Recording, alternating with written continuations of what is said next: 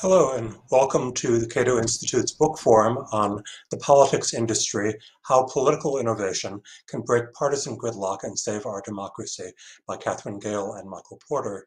My name is Walter Olson. I am a senior fellow at Cato's Robert A. Levy Center for Constitutional Studies. And I'd like to offer a word first about the format today. We are streaming, this is an online event, which is available through multiple platforms, YouTube, Twitter, Facebook, and others. And you can ask questions from the audience during the event by using the hashtag Cato Events. That's hashtag CATOEVENTS. The questions will reach us, and we will have a public Q&A session later in the program based on those questions. We'll start today by hearing from author Katherine Gehl, and then commenters Elaine Kmark and Andy Craig. And I will introduce all three of them to start out with, and then hand the floor over to Katherine Gehl. She is the author of The Politics Industry, which we'll be discussing today.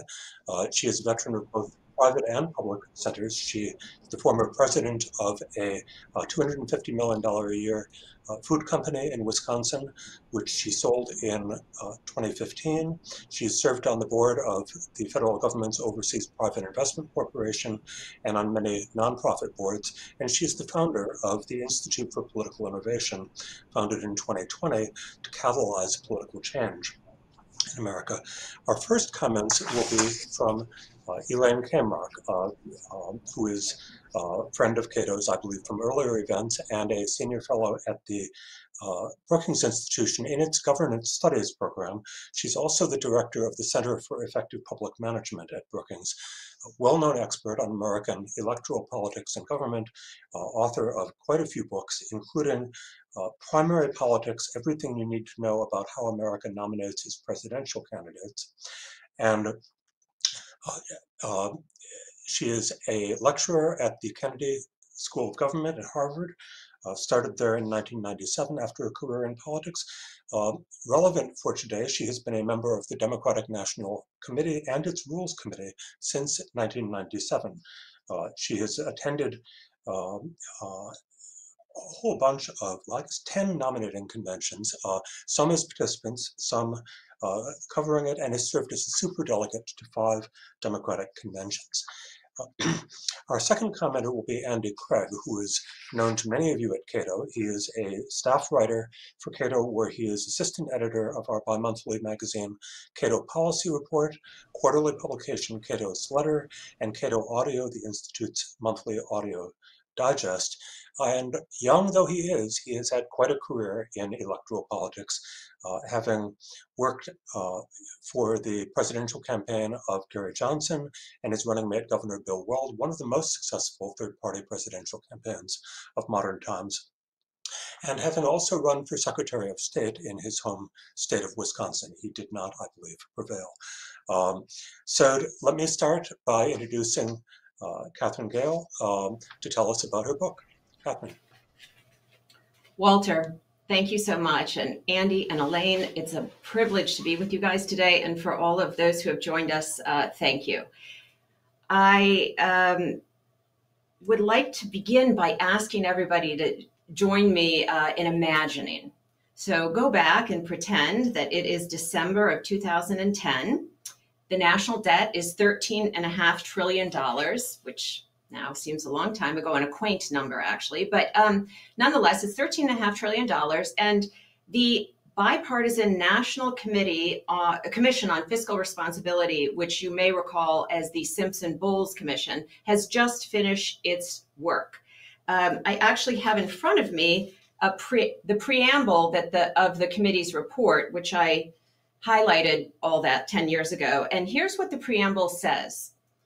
None of us likes every element of our plan, and each of us has had to tolerate provisions we previously or presently oppose in order to reach a principled compromise.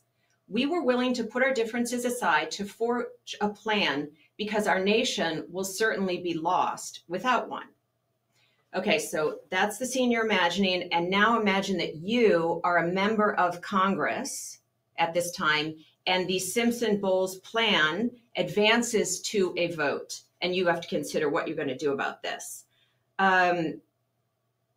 You might want to ask yourself, is this a good idea? Is this the best principled compromise that we can find, even though I may oppose certain things in it? Is this what the majority of my general election constituents want?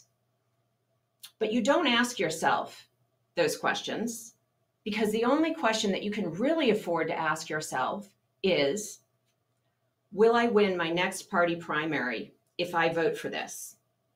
And if you're on the left, the answer is no, because that compromise, that principled compromise, includes some reduction in entitlements.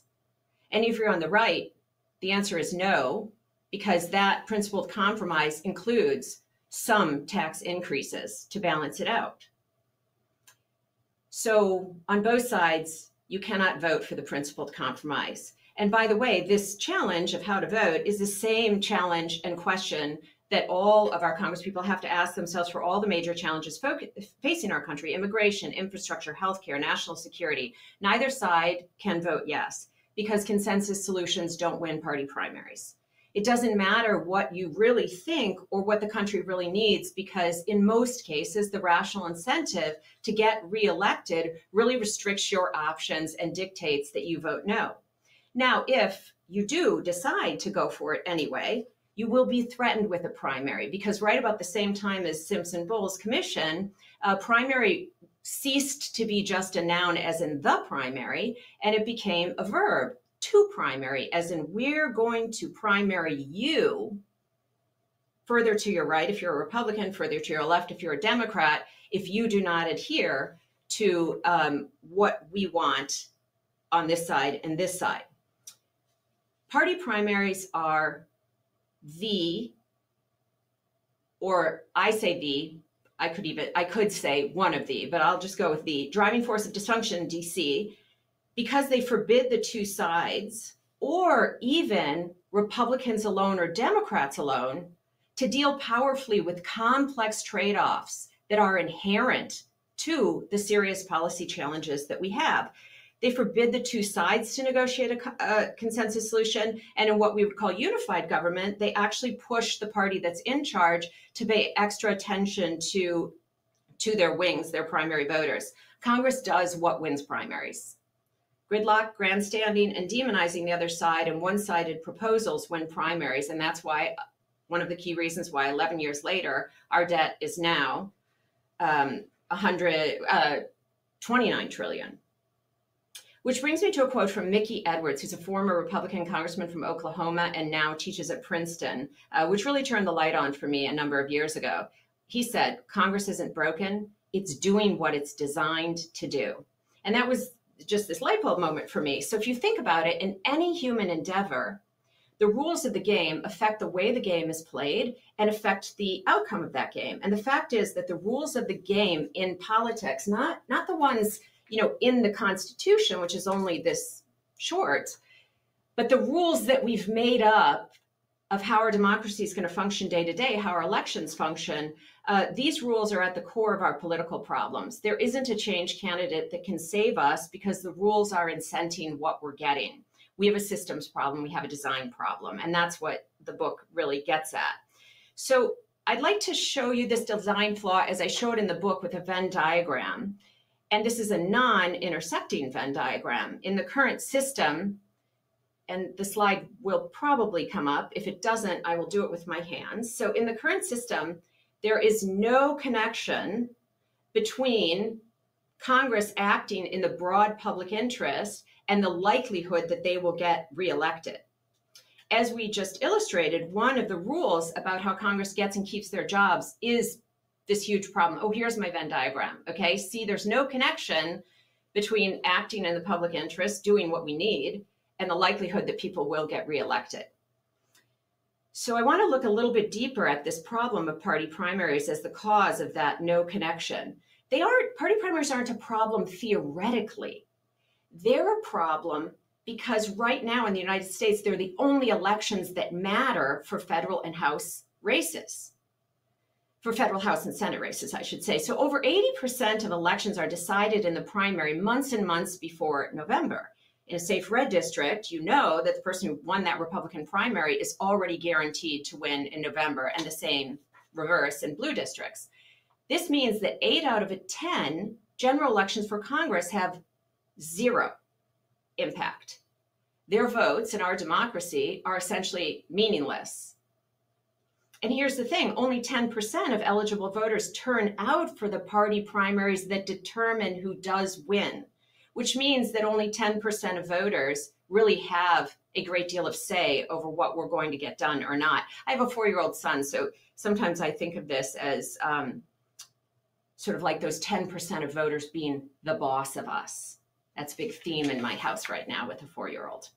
Now, even though we really think that the 10% on this side and on this side could not be more different than from each other, they actually have one really key characteristic that defines them and that they have in common, which is to say these 10% slices dislike, perhaps even hate, the other party more than they positively, affirmatively like any particular ideology. As political scientist Lee Drutman noted in a report earlier this year, given the growing research indicates that negative partisanship, this dislike of the out party, is more significant than ideological polarization, this may be the main differentiator between those primary voters and the general election voters. And since those 10% are the only ones with power, it's really become systemically impossible or super challenging for Congress to do what needs doing. So think about it in your own organizations where you work every day. If you wanted to solve your biggest problems, I suspect that there's one thing you definitely wouldn't do, which is bring everybody together in a room and then say, okay, we're going to deal with these huge issues that we all care deeply about. But first, before we get started, let's count off by twos and we'll divide into warring teams and then we'll get right to work. But effectively, that's the system that is created every day in Washington, D.C. So I want to bring up that Venn diagram again and say it more plainly. If America's representatives in our current election system do their jobs the way we need them to as a country, which is to do the complex work of legislating and deal making, they're likely to lose those jobs. And that's absolutely crazy. But here's what else is crazy. Politics is the only industry in our country of free markets, capitalism, and democracy where we are regularly told that less competition is better for the customer. And if there's never any new competition, then our elected officials aren't actually accountable to us for results because they don't need us to like what they're doing. They only need us to choose them as the lesser of two evils or to just stay home. Now, I want to be clear, and that's uniquely anti-competitive industry. Now, I want to be clear about a couple of things before we get to the solution to these challenges these systemic challenges I'm raising. One is there is absolutely nothing inherently wrong with quote unquote extreme views. On whatever multiple dimensions you could have views that are not part of the generally accepted current middle. Ideological diversity, absolute, and all kinds of diversity must be valued and protected in a democracy. Look, some people would consider Cato's libertarianism to be an extreme view. In any human endeavor, innovation almost always arises at what are considered fringes. Okay, it doesn't arise and progress out of necessarily a squishy middle of current view. So our problem is not that there's a certain extreme. That's not our systemic problem. Our systemic problem is that it is only those extremes that have the power over our agenda in Congress. Second, our systemic problem is not the Democrats or the Republicans. It's certainly not parties. I actually favor very strong parties, stronger than we have now. There's not even anything wrong with having only two parties. The problem that we have is that the current two are guaranteed to be the only two ongoingly, regardless of what they do or don't get done on behalf of the citizens. So if you think about it for a moment, in any other industry that is sort of as big and as thriving as politics with only 2 companies, and over 80% of customers are dissatisfied with both of those, some entrepreneur would see it as a phenomenal business opportunity, and they would enter the market to give the consumer what they want. And they would either win in the marketplace, or they would push the current 2 companies to do better such that they would win. It is that competition that drives progress on behalf of the sort of quote unquote customers in that industry. But that kind of new competition never happens in politics. And that is also because of the rules of the game in elections. Fortunately, we can fix both of these problems of the rules of the game in elections. The fact that we have party primaries forbidding the sides to work powerfully together, and the fact that we don't have any healthy competition. The political innovation that I propose in the book with my co-author Michael Porter of Harvard Business School is called Final 5 voting. And it solves for these 2 design flaws, and it's designed to fundamentally change the incentives that drive the behavior in Washington, D.C. Unlike a political reform, Final 5 voting, I talk about it as a political innovation. It's not a Trojan horse for partisan advantage. It's about changing the system underneath all the parties and players. Final 5 voting is therefore not necessarily designed to or going to change who wins. It's designed to change what the winners have the freedom to do, are incented to do, and on whose behalf they're doing it. So with Final 5 voting, we make 2 simple changes to our elections for Congress. Change number 1 is we get rid of party primaries. Instead, we just have a primary.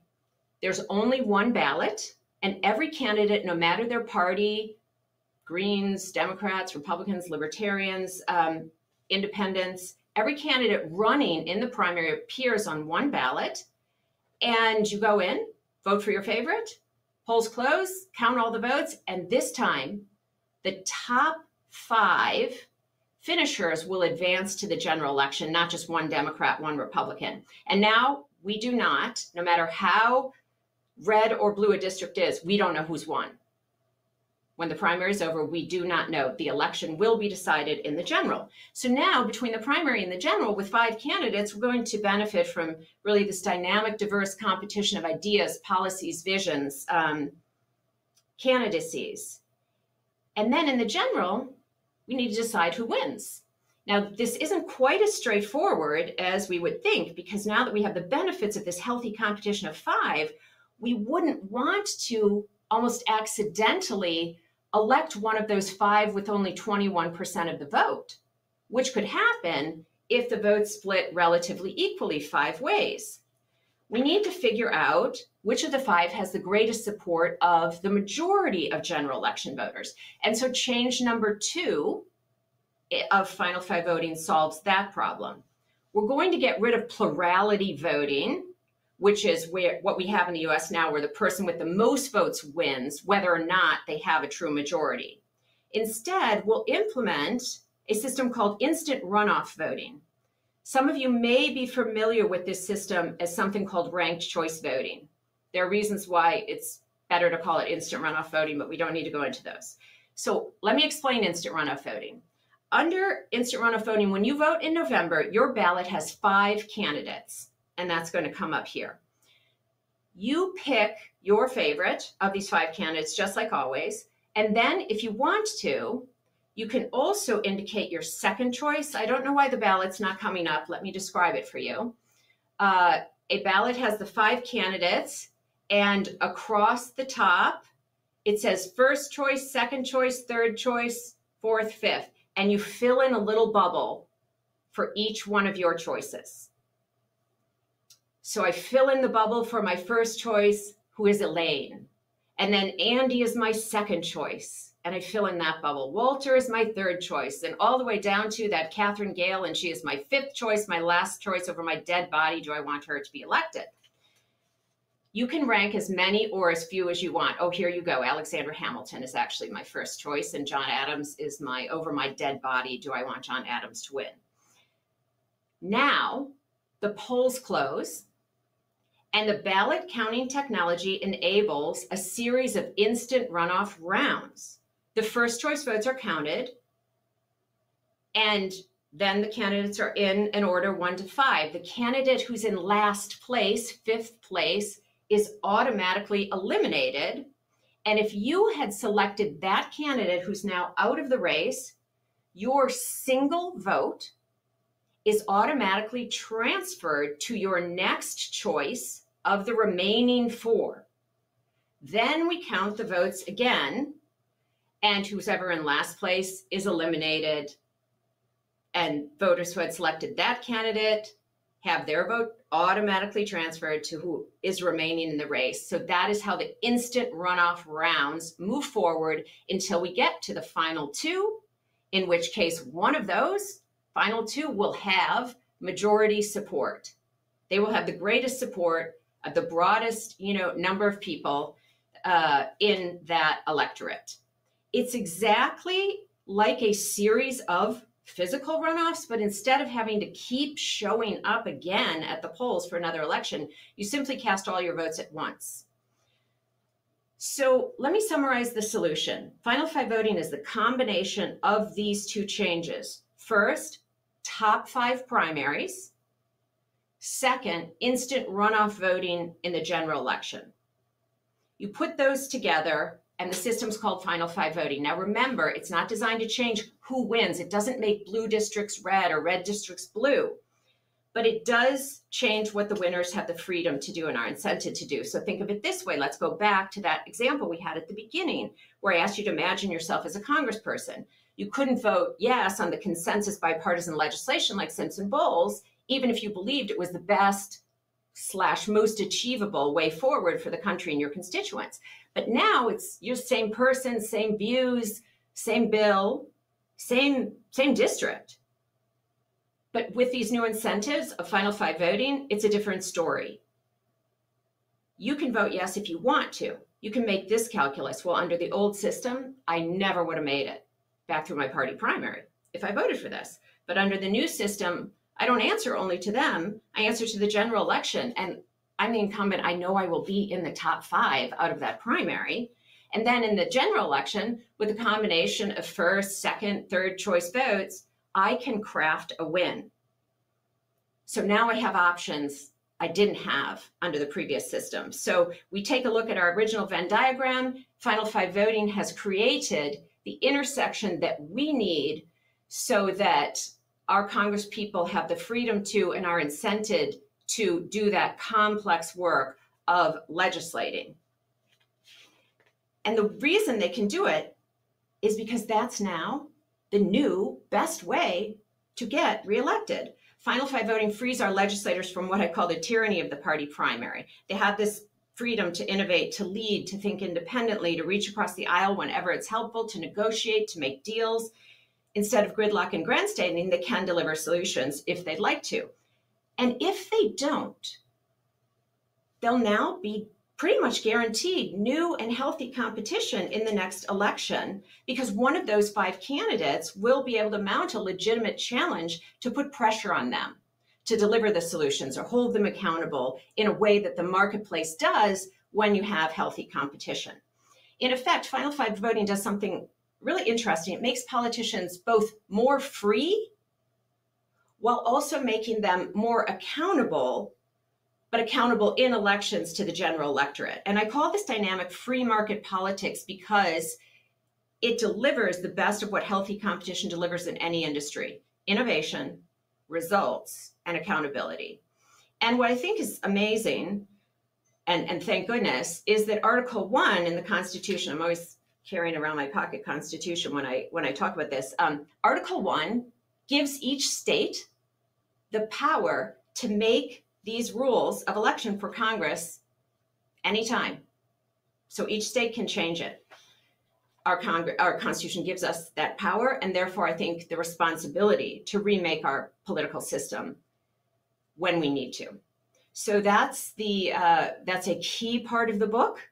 And The proposed solution, final five voting, is what I'm pretty much working on full time right now. I can't wait until I can get to my next proposed solution in the book. But for now, I'm like a one horse competitor, and I'm all in for final five voting. And I'm so thrilled to have been able to chat with you about that, and look forward to also having the conversation now with Andy and Elaine. Thank you. Thank you so much. Now we'll hear from Elaine K. Mark. Good. Let's see. Can you hear me? Good. Can everyone hear me? Yep, you're good. Indeed. Okay, good. Okay. Listen, Katherine, I'm delighted to be here. You have really nailed it in terms of the analysis. I mean, what really is the problem in American politics today is primaries and the fear of being primaried. It is responsible for a lot of dysfunction in the Congress and in the Senate. And it is something that we really need to figure out how to get around. The primary system has always failed us. When it was invented in the early 1900s, it was supposed to be a way to kill political machines. Political machines got around it. It didn't work.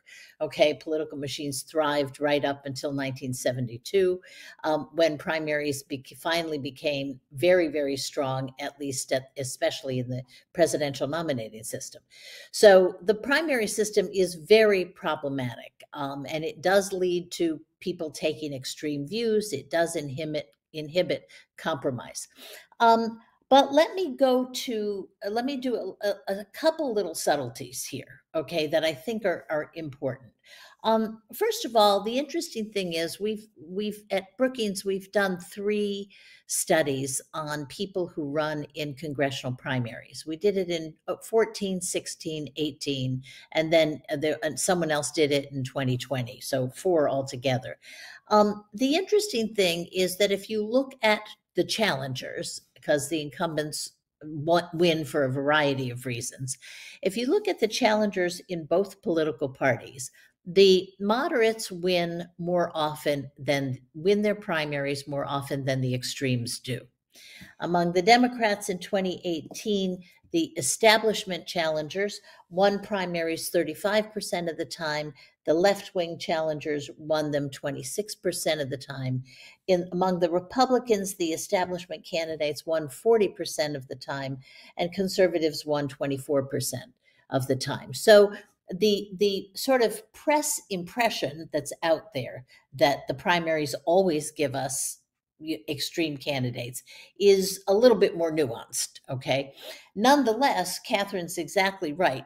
The Congress people themselves don't care about this data. They don't care about this. They are afraid of being primary. They are afraid of being one of the ones that gets bumped off in a primary from one of their extremes. So the impact on congressional decision-making is actually quite enormous, even though it doesn't fit the facts as neatly as people think it would.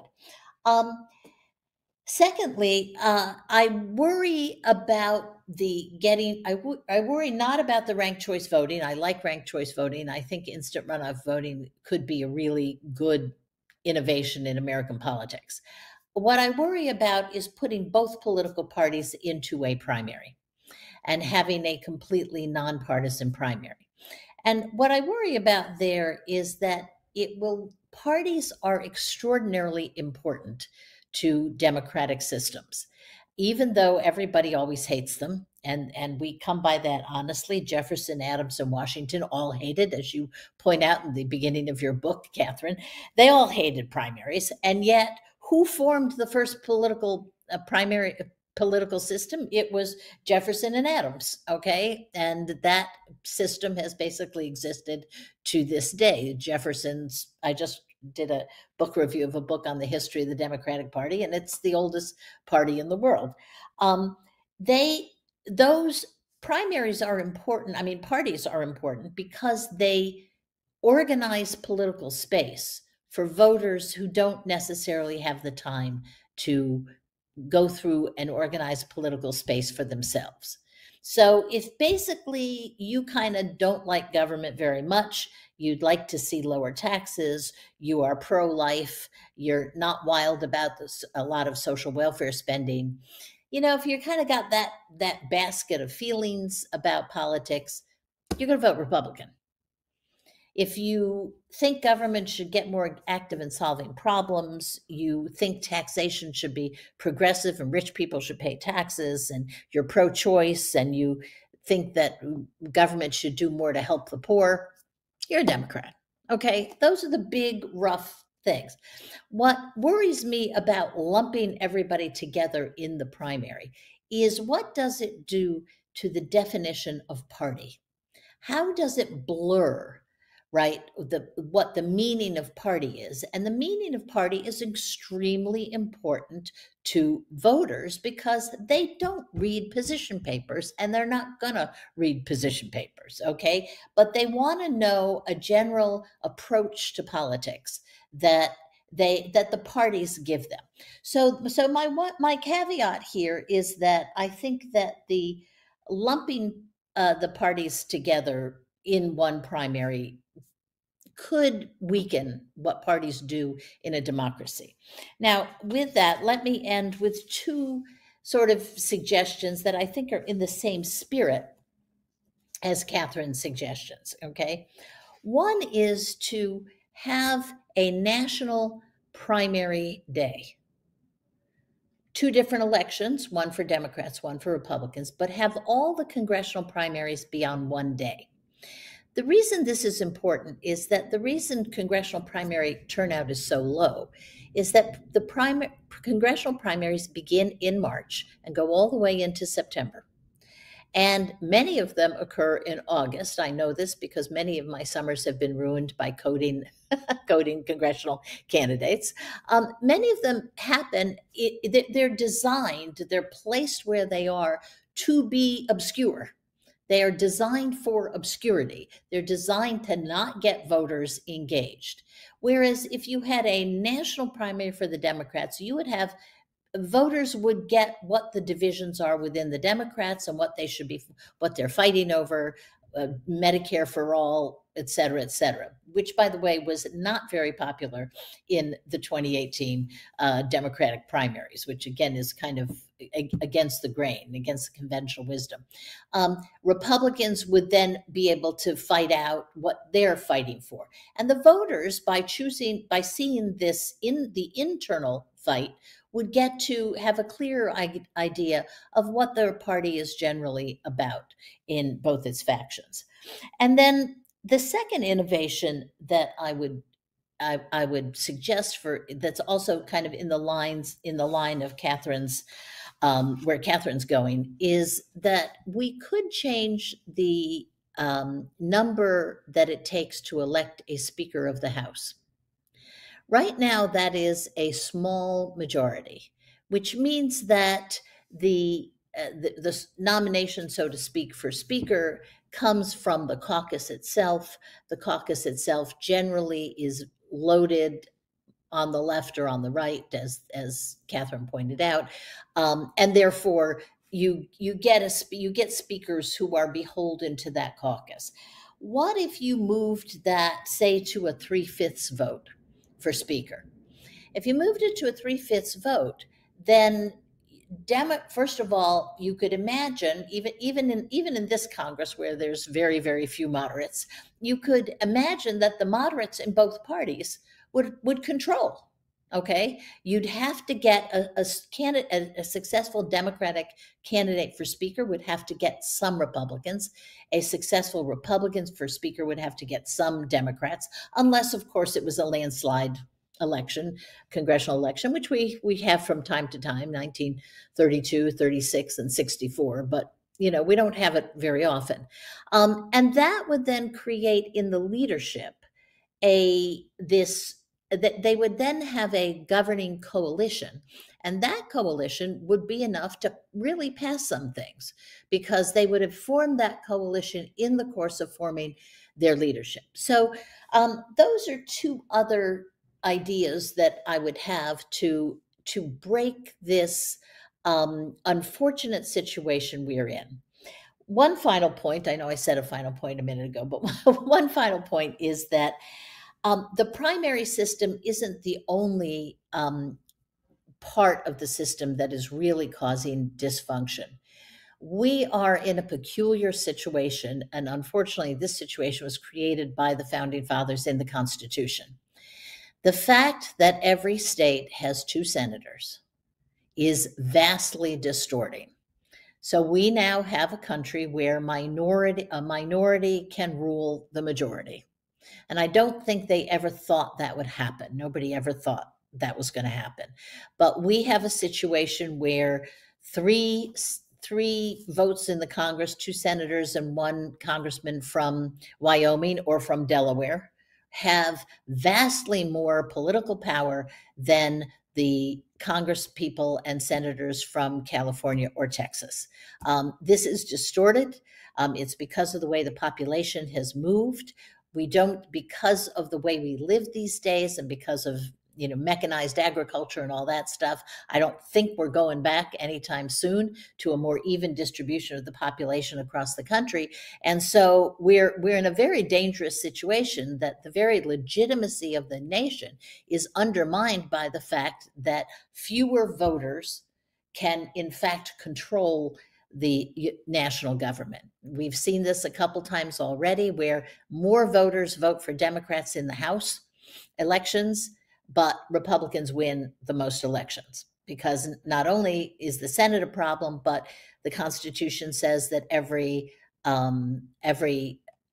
state has to have at least 1 member of Congress. So that's a big, big problem. And I don't think the founders ever anticipated we would have this weird coast-heavy country with very few people in between, but the results for democracy are incredibly dangerous. So I would add those 2 things to your reform agenda, Katherine, or your innovation agenda, which I agree is better than reform, and turn it over to Walter. Well, thank you. And I'm now going to, in turn, hand it over to Andy Craig of Cato. Thanks. Well, first, I just want to say I really enjoyed the book. It is well written. It does a very good job covering the how and why of the 2-party system. I think your analogy to an industry and an uncompetitive industry that's been monopolized or duopolized is a very helpful way to think about and discuss this problem. You're seeing a rising sentiment across the political spectrum. I think that polarization and the 2-party system, it's tearing us apart. Every election, it seems like it's getting ramped up to every election is do or die. Every election we have to fight to the death.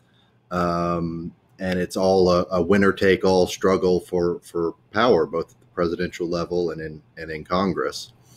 So this book does a very good job explaining that.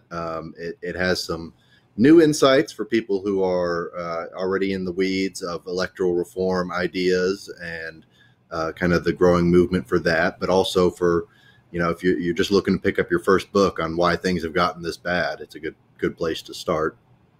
So Katherine, you talk about innovation, and I think that's an important way to look at it. And if you go all the way back, in a sense, this is very Madisonian. This is what the founders were doing at Philadelphia. And if you go through all the way through to today, here at Cato, we like public choice economics that analyzes the incentives of political actors as something subject to, it's rational systemic incentives that produce the behavior and the outcomes. And so I think by looking at it that way, you open up a lot of possibilities for different ideas. And your proposal is an interesting one, this final 5 voting with the, what we might call a jungle primary, and then having instant runoff in the general election. There are a lot of other ideas out there. And I as part of encouraging innovation, I take very much all of the above approach. One of the great things about federalism is we can have these laboratories of democracy. We can try different things, and some states and some cities already are. But I looked into, so you're in Wisconsin, and I know the Final Five proposal is under consideration there. I went and looked at the last two U.S. House elections in Wisconsin, and only out of 8 districts across 2 elections, so 16 races, only one of them had more than 5 candidates running in the primaries combined all together from all parties. And so, you know, on the details of the mechanics here, I am a little bit skeptical of whether it's necessary or even, you know, going to make much difference to have that primary where you winnow it down to 5 when in 90% plus of races up and down the ballot, there aren't more than 5 candidates running. So, you know, I think you could maybe just skip straight to the ranked choice, and it wouldn't make a ton of difference. Might save taxpayers a little bit on running the primary. But if we look overseas, you know, most liberal democracy, the United States is the only large liberal democracy that literally only has 2 parties represented in its national legislature. It's very much an outlier. And if you look at the electoral systems that other countries do that produce more multi-party systems, which I think have a lot to recommend them in terms of better representation, it encourages a deliberative process. People are, you know, have to come together in coalitions rather than kind of being forced into these 2 monolithic camps. Almost all of those use some kind of proportional representation instead of having, you know, just these single member districts. And you mentioned Lee Drutman, who also wrote an excellent book about this issue and has written for Cato about it.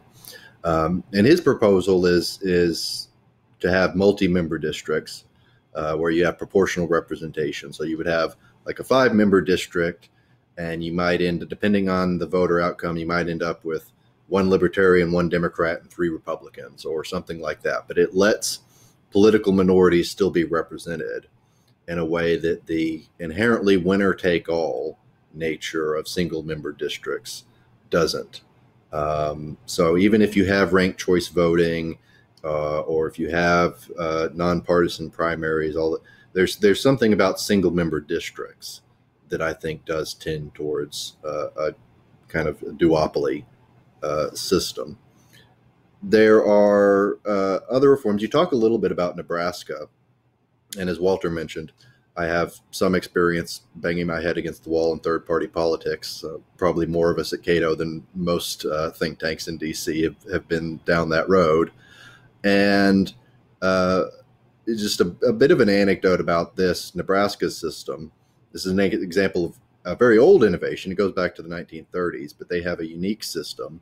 It's the only state legislature in the country that's nonpartisan, both on the election side, so they don't even print party labels on the ballot, and on the internal rules side, the legislative machinery. And so back in around 2017, 2016, there was a state senator, member of the legislature there, who switched parties. She had been a Republican. She became a libertarian over the death penalty and some other issues where she was, you know, in conflict with the Republican Party establishment there in the state.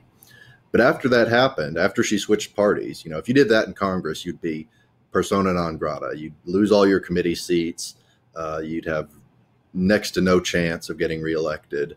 But in Nebraska, she was first elected chair of the Judiciary Committee, which is, you know, a big, powerful committee, but she was respected by her colleagues. And because it's nonpartisan rules, it wasn't determined by the party caucus. And she was able to pass a major occupational licensing reform bill, which, you know, again, if you were to buck the 2 parties, you would not be passing anything through Congress anytime soon. And one thing that happened that I thought was really illustrative of the potential for reforms is she ran for re-election, came up short, unfortunately, but it was very competitive. Laura Ebke ended up with something in the mid 40s. And I, at the same time I saw that, I saw in other states, this happens from time to time, other state representatives, like in New Hampshire, had switched parties, tried to run third party as incumbents for re-election, and they got in the single digits, even as incumbents. So I think there's a lot to be said for nonpartisan voting. I think there's, kind of at the other extreme, there's a lot to be said for proportional representation. But the bottom line is, it is important to innovate, to experiment. We have this kind of idealized civics idea that elections reflect the will of the people, the electorate. But right now, we have a system where the two parties are not just reflecting the divisions in the electorate, they're causing it, they're fueling it. They're dividing us up into these two warring camps. That is not necessarily a very natural division or something that's just inherent in the wide range of policy views that people have. So I'm very much looking forward to it. I will say one other point about the book. You have some very good advice about how to build coalitions for reform in the states, who to go about, how to put together these cross-partisan groups, who are the different players you need to get involved. You also have a very good idea on the legislative machinery side and you point to some past examples of how Congress could kick this over to an independent commission of some sort that could come up with a rules package that they could adopt, because it's true, the congressional rules have a lot of accumulated detritus over the years that needs to go. Congress has not allowed an open rule vote on anything in years now. You can't introduce amendments. Everything is decided in a back door by a few party leaders and the people in the White House and the Senate and House majority and minority leaders, and then just shoved through on what's basically a party line rubber stamp vote. And that's not a legislative process. That's not a process where outcomes can be discovered by the give and take of proposing and voting on amendments and perfecting something. And you see that in the results. We don't get broad buy-in to major policy changes anymore.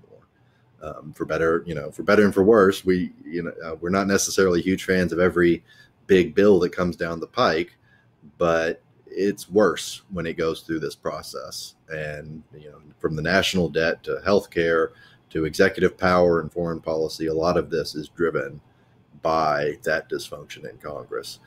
So I think I'll wrap it up with that. But I will say it's an excellent book. There's a lot of good ideas here. I would love to see Final Five adopted in more states, and I would like to see a bunch of states try all these potential different ideas for reform. I'll hand it back over to Walter. Well, thank you, Andy. What I'd like to do now is to invite all three of you, but starting, of course, with Katherine Gehl, to respond to the other panelists and turn it into a conversation. Thank you, Walter and Andy and Elaine. First of all, I'm just going to want to talk to you guys all day long and hear more of what you have to say. I love it. Let me give two responses. I don't know how quick. First is, one of the things I noted is that the three of us all care very much about legislative machinery, meaning the rules and norms and processes of how the sausage gets made and the skewed incentives in that right now, as well as we care about the elections machinery. So the rules, norms, and processes of how we elect. And my book actually talks about both things. So one of my favorite ideas, Elaine, is your idea to require 3/5 election for this, 3/5 vote to elect the Speaker of the House, because then they would need to answer to 3/5, which likely would include some people of, quote, the other side. Super powerful in my, estimation. Here's, so I think that's interesting. Here's what I will give as my general comment. And if my colleague could pull up another Venn diagram, I sort of do that all the time.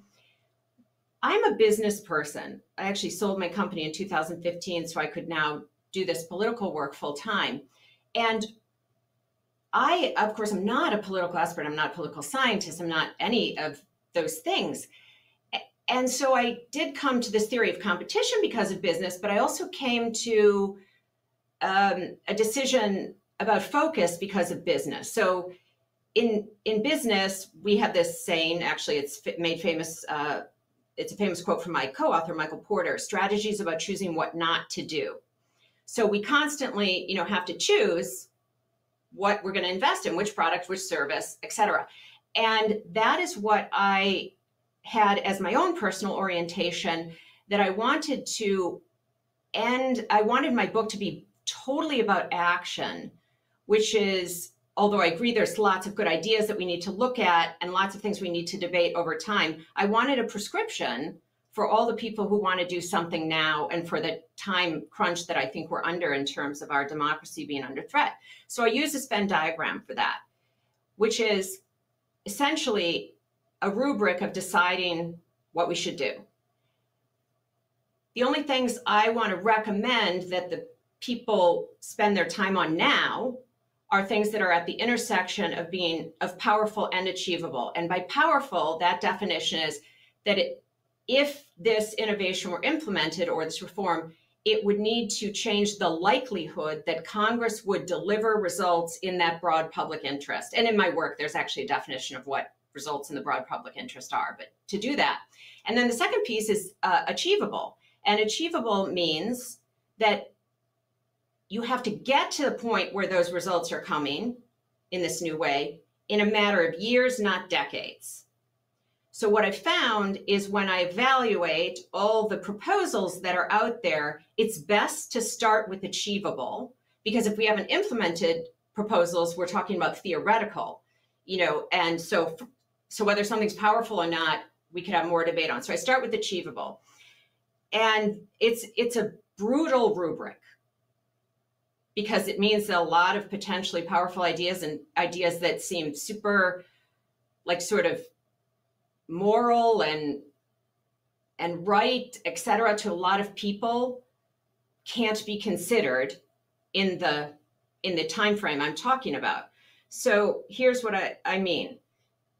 Constitutional amendments aren't currently achievable for the same reasons that we can't get anything else done. We're too divided. So whenever, and by the way, I think it's super important that people have this debate about our Constitution and the Electoral College and the 2 senators. We definitely need to be looking at all of those things. For my role in this book, changing any of that, if you could even get agreement on what would be powerful in the good way, is not achievable, because we're not going to get any constitutional amendments done in years, not decades.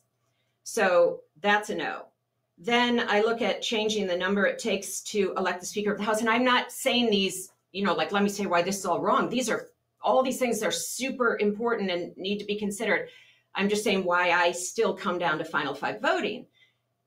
We can't get people in the House to change the rules to elect the Speaker of the House unless they cannot be primaried and, sort of that threat put on their heads by the current leadership, who would not want those rules to be changed. So that's why I have come to the view that we have to change the elections machinery first, and then those people can have the freedom to make these changes in the legislative machinery. The third thing is, let's give, for example, the National Primary Day also, which I love. All the states would need to change that primary day individually, which will take a huge amount of time. And it has to truly be national to get the scope and the attention and everything that you're saying. And that just isn't likely to get 50 states to change that rule because of the powers that be there. Whereas for something like final 5 voting, which I'll get to, we only need to change it in 5 states to see the results. So it's all hard, but it's sort of which is less hard, as in which is more achievable. So then we can't do that. And proportional representation, which, yes, Lee Drutman writes powerfully about, as do you, Andy. In 1967, as of course you know, but telling the audience, Congress passed a law that mandated single House districts. So we can talk about proportional representation till we're blue in the face. And Congress is not going to get rid of that law under the current incentives to allow for it. So it is a theoretical discussion. Theoretical discussions are valuable. What what I want and what the people I wrote this book for want is, what could we all do right now that would change the ability of Congress to deliver results now? And that is final five voting, because Congress in Article 1 gives that power to the states to make it. And because of this feature of final five voting, which actually you guys have really gotten at and what you've discussed, which is, if we did final five voting in 4 more states, we already have it in Alaska, we'd have 10 senators who would still be Democrats and Republicans, but they would be free from that tyranny of the party primary. So they form sort of that fulcrum that can swing from side to side. They create a bench of people off of which can come the gang of 4, the gang of 6, the gang of 8. And that is possible with changing those rules in only, again, let's say 4 more states. And so that's where I would leave it, which is the achievability part is brutal in what it does to potentially very powerful ideas, which is why I am down to final five voting, which I think is at the sweet spot. Save some time for public questions because we have gotten literally dozens of them. It's thank you, audience out there watching, because you have given us a bigger volume of questions than we usually get from our audience. But before that, if I could take the moderator's privilege of pushing back against something that has not had any pushback yet, namely the idea of a 3/5 vote for speaker. I know that you know, getting the actual 3/5 is likely to be a problem when the actual party distribution is not very close to that. And many European systems have a fallback, which they can go back to the people. If there's a hung government, if coalition talks fail, then they can go back and hold a new election, and it's expensive and it seems somewhat superfluous. And yet often they do break the deadlock by going back to the people, even a matter of a couple of months after the last election. We can't. Constitution says you're stuck with that composition of Congress for 2 years. What I would predict, and I wonder, I don't mean to get us too sidetracked, but since Congress has to do something before it can agree on speakers, sometimes maybe there's a declaration of war, maybe the military budget is expiring, some emergency procedure will be put into process for pending electing a speaker, and then that will become the standard, even as emergency procedures have become the standard in so many other areas of governance. Whatever the emergency procedure is, that they allow to do things before they reach consensus on a speaker will turn out to be the new normal. Am I being too cynical?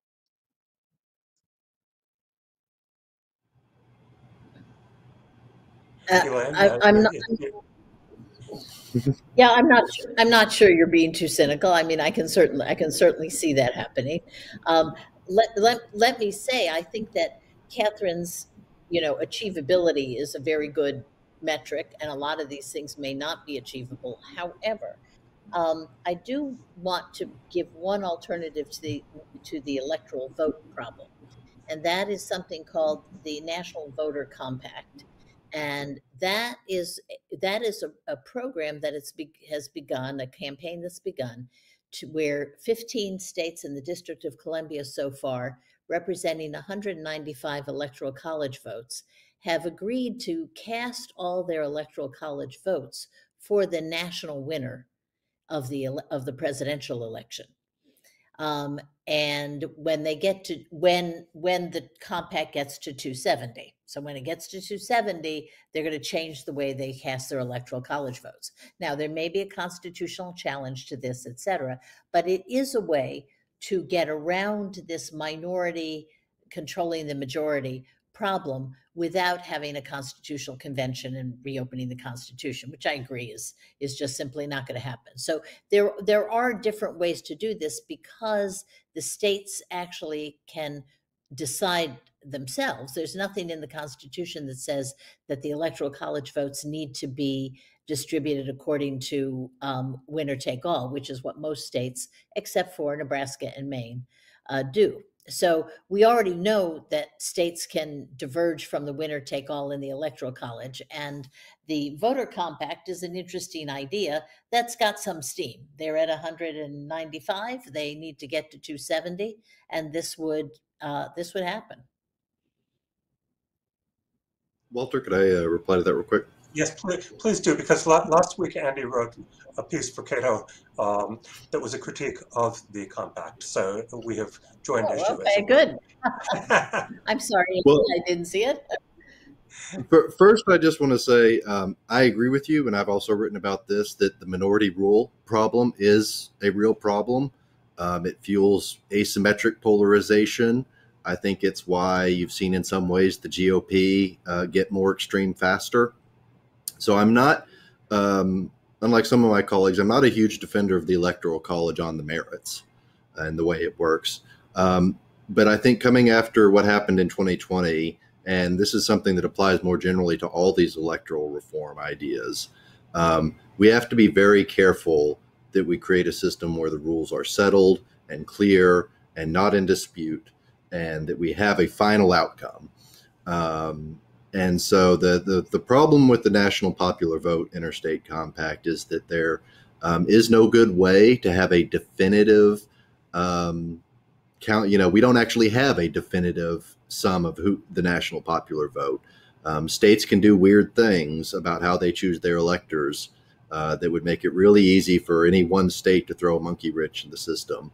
I would recommend anybody who's interested look into the debate that's been running for 60 years now about who won the national popular vote in 1960, because Alabama did something weird with how it chose electors, produced a mixed slate, and depending on how you count that, Kennedy or Nixon won the national popular vote. So I do worry about being thrown into an election crisis, a constitutional crisis. It's a clever idea, but ultimately I don't know that there's not really a good workaround, I think, to a constitutional amendment there. And on Katherine's point of achievability, I agree that's very important. One point I would like to make about that, though, is that our options are much more constrained at the federal level for what we can do for Congress and the presidency. The structure of the Senate is baked in. Even single member districts, even that's statutory, not constitutional, but it would be hard to change. The Electoral College, I don't think, is going anywhere. But you do have a lot more freedom at the state level for what you can do for state legislatures. And I think there's a lot of potential there for a broader range of ideas that can be passed by ballot initiative or potentially passed through the legislature itself. I would like to see, I mentioned the example of Nebraska earlier. I would really like to see, I think if you start at the state legislative level, it can bubble up from there. Things that you try at that level and that work well and that are popular and prove good results, you can then build momentum for other states to adopt it and to push, hopefully something similar at the federal level. So I would say, this discussion should not be just constrained to Congress and presidential elections. We have 500,000 elected offices in this country, and how we do things down ballot is important too. Well, that could make a good transition to questions from our audience because, Walter? in fact, I'm sorry, go ahead, Walter, Katherine, you respond and then I'll continue. I'm desperate to. Yeah, thank you.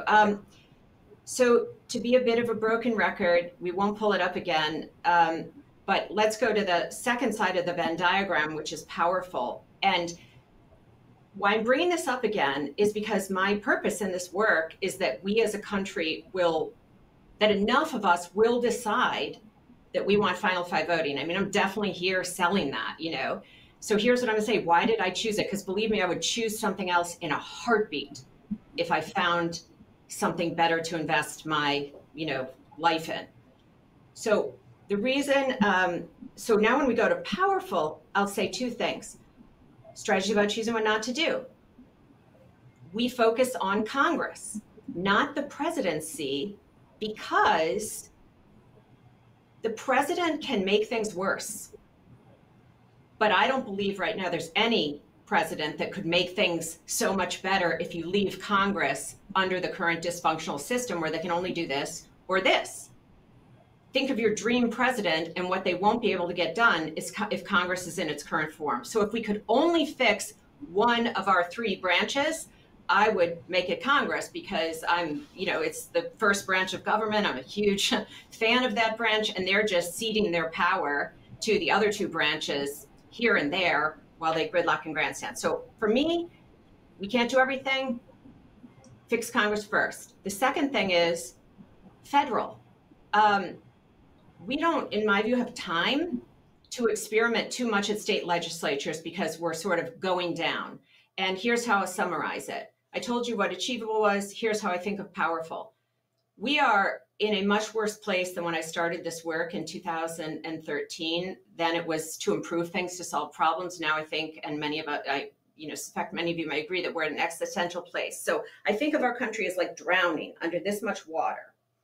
And the only things I want to do in terms of powerful, or want to recommend that people do now, are things that get the water to at least here, so that we can breathe while we do all the other things. And changing state governments is fabulous, and we need to do it, but we'll still be dead if we did that, which is why I'm willing to go for broke, in a sense, on Final Five voting, which is less achievable than changing some state governments, shall we say.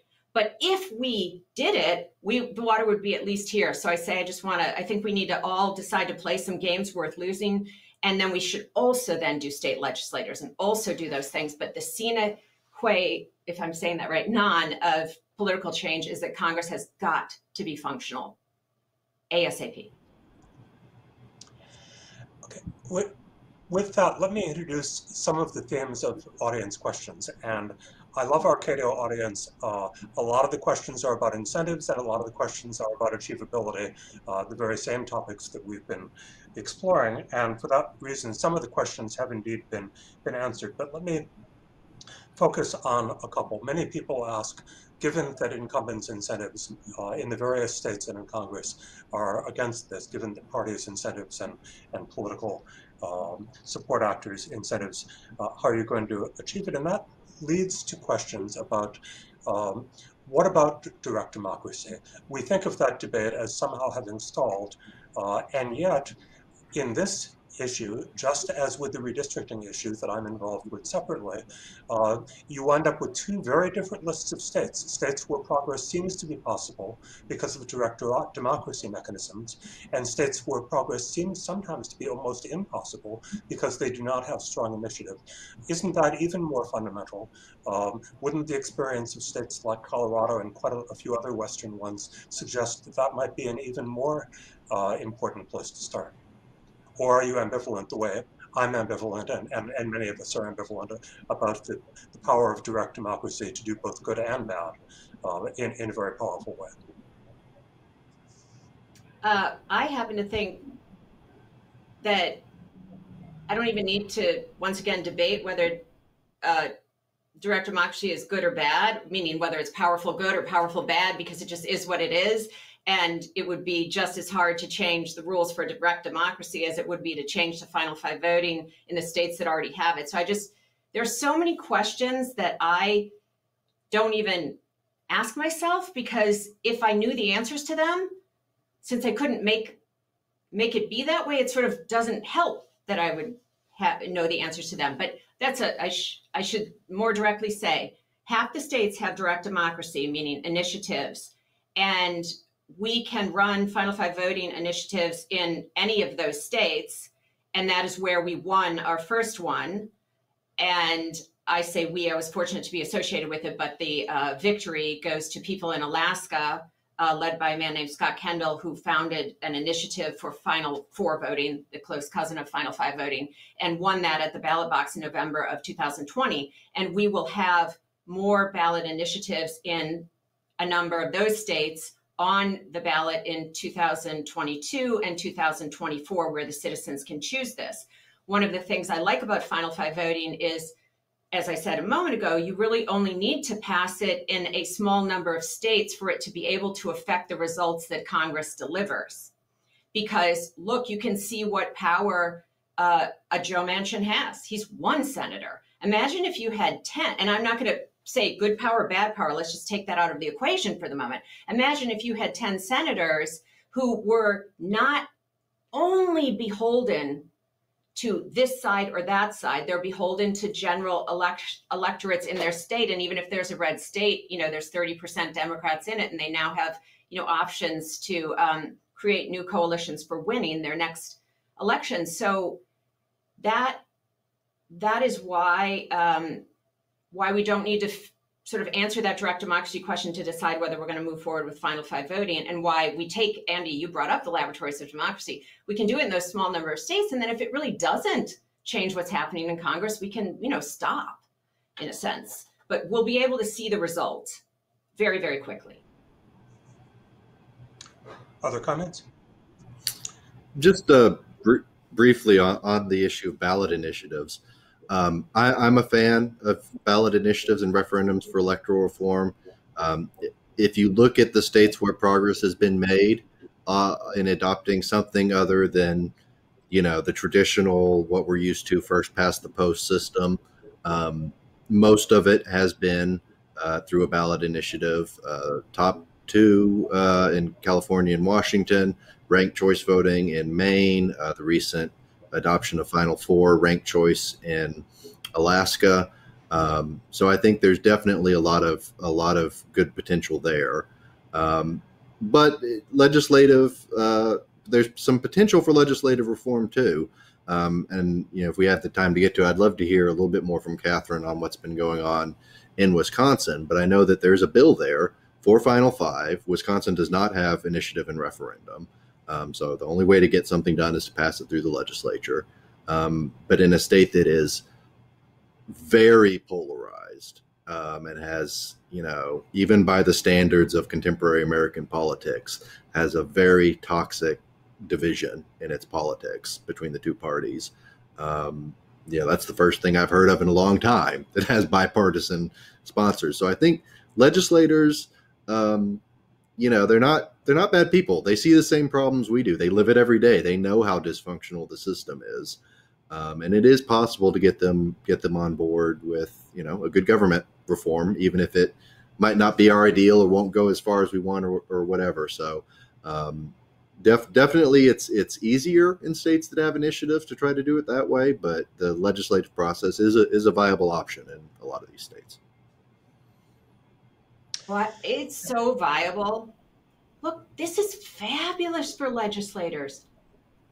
These talented people who want to be in public service don't want to go to Washington, D.C. and find that they're forbidden to do the things that they, sort of forbidden by the incentives to do the things that they want to do. The foreword to my book was written by two veterans, newer members of Congress, Mike Gallagher, a Republican from Wisconsin, and Chrissy Houlihan, a Democrat from Pennsylvania. And they wrote the foreword together, and they said, we went into the military to serve our country, love of country.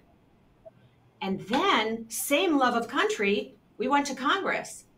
Why, when we got to Congress, are we no longer on the same For America team?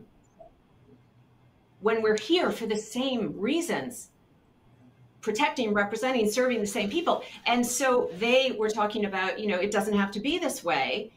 We can come in with our differences, and under a different system, different things could happen. And that's actually, veterans are one of our key support areas across the country. And certainly in Wisconsin, we have bipartisan sponsorship of this bill, which you mentioned, Andy. And one thing we always say to legislators, it's not a job reduction bill. We have the exact same number of jobs, and you can get them. You can still win. And then after you've won, you can have a life full of freedom and agency that you don't currently have. And where you go in state legislators is if there's one thing people in this country agree on. I always say Congress is broken, but then a moment later I'll say, let's just stick with that. Congress is broken. And so state legislators also think Congress is broken. So when you go to a state legislator, you don't ask them to change the rules on their own heads. You ask them to change these rules for the federal races, and people can get behind that because Republicans and Democrats across the country agree that Congress is broken. We've only got another minute or two, so I'm going to ask us to wrap up. I wish we could get to questions that, again, our Cato audience is actually asking for more innovation. Oh, there's no time to discuss term limits, but several questions were, wouldn't that directly address the incentive problems? There were questions about, is final four voting okay? And I'd take it from a footnote in your book, Katherine, that final four voting still preserves the principle and would be okay. But also about open primaries, and much was promised for open primaries. Why hasn't that worked out as a reform idea? Again, no time to get into any depth on these, but are there ideas that any of you would like to close on before we go? Okay. I think we've all, Andy, go ahead, yes. Oh, I was just going to reiterate a point Katherine made about the urgency of this issue. We saw earlier this year here in DC kind of the worst case end result outcome that you can get from the division of a runaway death spiral of two-party polarization. And there's a real danger of the system cracking in ways that, you know, we're used to thinking can't happen here, but it can happen here. And I think electoral reform and creating ways to get around the incentives that have led us to that place is possibly the most important big picture issue we're going to face in this country over the next decade or two. So I commend the book and all the good work you're doing to get us there and push this proposal. Yes, it's just been a pleasure I'd like to be to here. second that. I'd like to second that. You guys Amy. about primaries, incentives. We're all on the same page about that, and it's, you know, we're all in love with our country, so it's great to be in a community of people working on these things. So let's come to the election watch party on November in 2022 to see if we win our final 5 voting initiatives in Chicago. Okay. So, something to look forward to. And I thank all of our panelists for a very stimulating and productive discussion. I thank our audience for turning out in large numbers and asking excellent questions. Please watch for more Cato book forums and join me in thanking our panel. Thank you, Walter.